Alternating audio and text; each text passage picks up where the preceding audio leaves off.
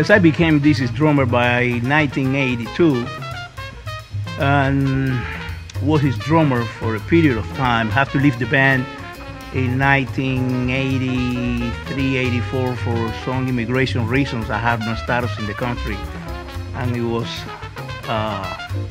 not a pleasant situation for us, for Dizzy and myself, going abroad. But then when I became a U.S. citizen, he called me back in 1986, and I was his drummer until he passed in 93. I was the drummer on all the important bands he assembled during those years.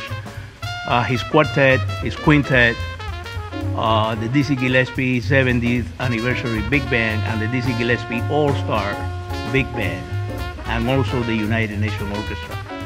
So on and off, I played with him for 10 years and was his drummer until his death.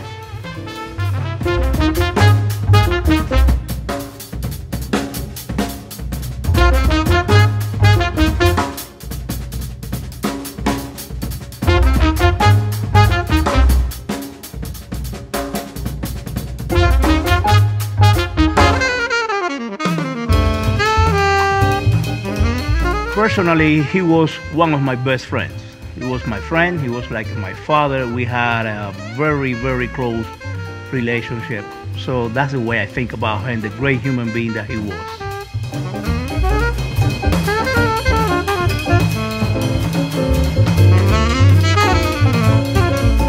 So since next year in 2017 is going to be Dizzy's centennial, and he was so special in the jazz world, creating the bebop movement along with Charlie Parker, Thelonious Monk, and Kenny Clark. He also was the icon of mixing Afro-Cuban music or Afro-Cuban rhythms with jazz. So it seems to me like it is a perfect time to pay tribute to him and celebrate his centennial, playing his music and doing what he liked to do, that was mixing Afro-Cuban with straight ahead jazz. That is the same thing I love.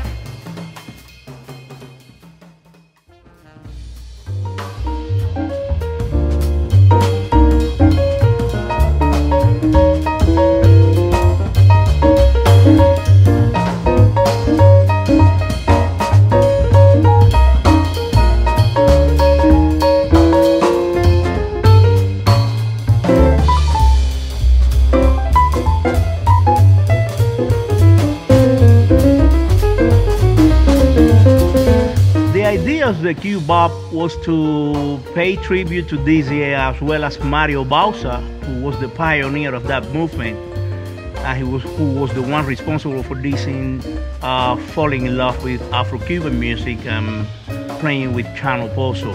So my idea was paying tribute to that particular style of music, or genre, if you want to call it that way, and do something where we play Dizzy's music to celebrate his centennial, and do something like mixing straight ahead jazz with the Afro-Cuban rhythms.